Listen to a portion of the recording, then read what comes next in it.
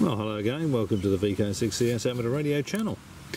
Had some very heavy rain this morning, so I thought just as an experiment I would key the radio with 20 watts coming out of it again on 7.105, which is what I did the last time, and I haven't readjusted this thing, and I thought, well, just to see if the soggy ground gave me more antenna current. And look at that. So this hasn't been readjusted. You might remember that last time with 20 watts it showed a reading of 20 on the relative antenna current meter, and now it's showing a reading of 30. Look at that.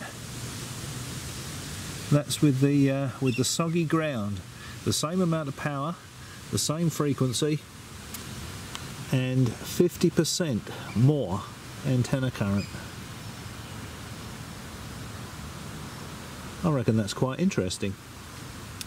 Okay, so maybe in future, if I'm going to run on HF, I'll leave the hose running on the where the earth is for a while.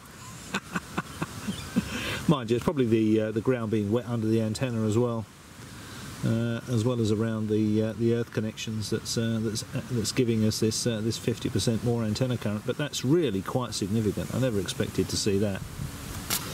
Okay, well, as always, hope you found that interesting. Thanks for watching.